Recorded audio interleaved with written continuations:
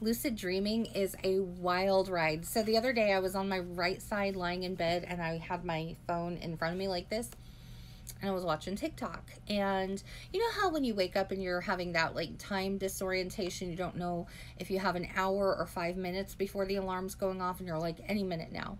And so I was like, well, once this video is over, I will go ahead and check the time. And I was watching this video and nothing was really happening.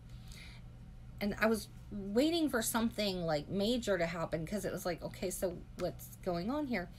Anyways, I click it and it showed me it was one of the 10-minute videos, which I had never seen, but I had heard TikTok was going to be doing some of the 10-minute videos.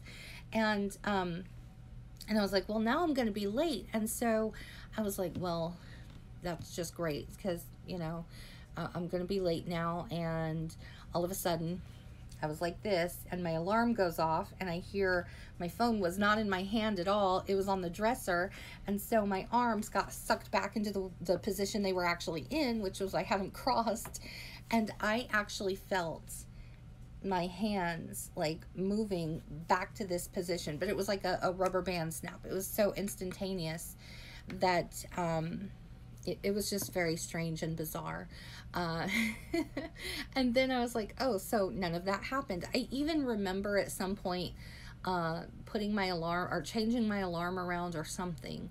And when I woke up, my alarm was different. So I don't know if I really did, because was I dreaming that and woke up and silenced it? I don't know.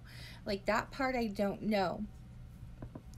But yeah, so that's where lucid dreaming can be crazy sometimes. Just and I have seen things like when I would come out of an episode of like sleep paralysis, I'd see things in the corner or whatever, you know. To this day, there's still certain things that if I see the pattern, I'm like, that's it, because I've been trying to explain what it looks like. But you know, when you're in the scary houses, the haunted houses, and they have like the checkered room, and they have the person that's dressed in a checkered outfit, and they have like the lights that are going on and off, so you can't see when they're like they're close to you, then they're far away, and they're moving around. I saw a figure that looked like that in front of my door, except it was more transparent.